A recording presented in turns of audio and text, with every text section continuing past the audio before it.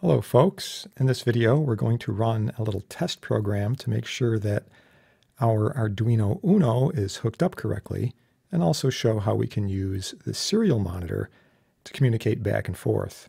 Now normally you wouldn't use the serial monitor for your finished products, however it is useful for debugging.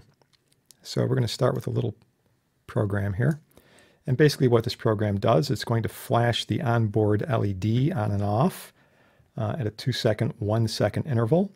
And at the same time, it's going to be sending messages over to the serial monitor. So what we start off with here is a little pound define. Pin number 13 is the pin number on the board for the onboard LED. So in the setup, we set the pin mode to output mode, initialize the serial communications, 9600 bits per second. And in the loop, there's really only two things going on here. We have a section of code for on and a section of code for off. So here we do a digitalWrite, set this to high, which will turn the LED on, and then we send the word on off to the serial monitor. We wait for 2000 milliseconds, 2 seconds, so we leave that on for 2 seconds. Then we do the exact opposite. We send a low to the output pin, which turns the LED off.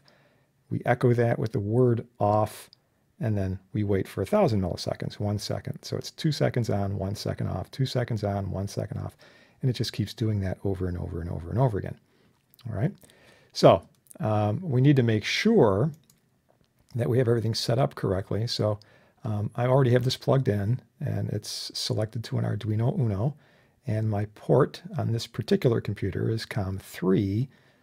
Make sure you have the right one for your setup. Now, once that's done, we can come back and verify the program and download it. Or if you just hit the upload download button here, it'll automatically verify it in the process. So we're compiling. We can see that a whopping 6% of the program space has been used, and we're basically ready to go. Right? So we know this little bit of code is correct. So this should be running. If I look over at my Uno board, sure enough, this LED is flashing on and off. And to verify that, we're going to come up here to Tools, and I'm going to grab the serial monitor. So this window opens up, and you can see there's the word on, off.